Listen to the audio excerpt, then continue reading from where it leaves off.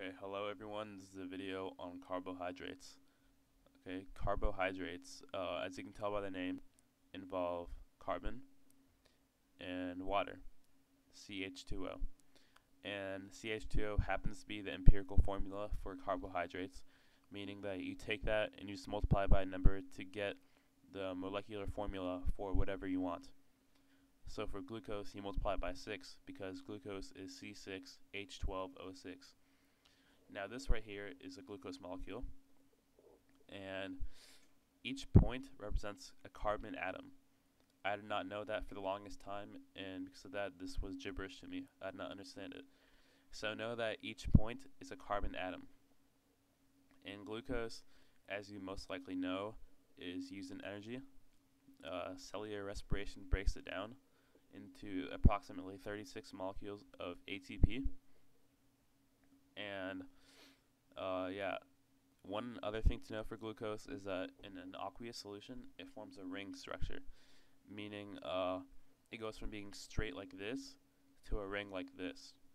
Okay, and that brings me to maltose, which is a combination of two glucose molecules that are bonded together through glycosidic linkage, which is a fancy name for dehydration and disaccharides.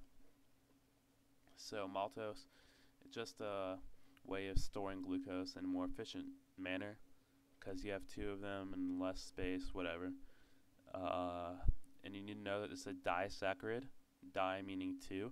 This is a monosaccharide, mono meaning one. Okay. So yeah, this is starch.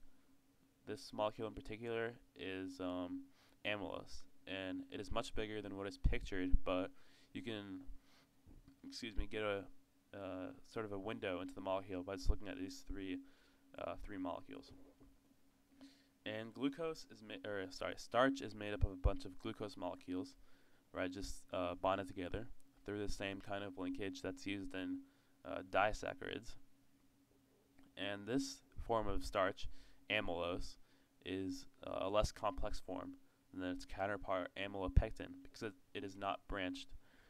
Also, all forms of starch are helical, right? Meaning that they are not straight per se, but they sort of, snake around.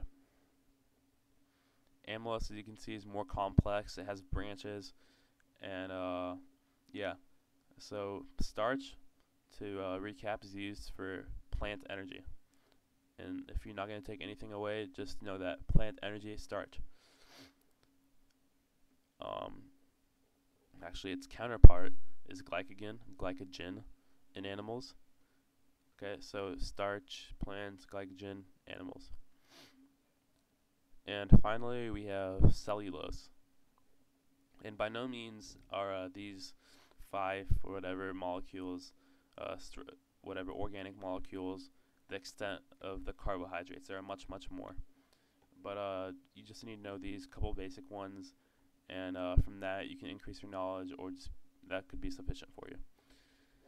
So cellulose is, once again, a lot of glucose molecules. You can tell glucose is really important in nature.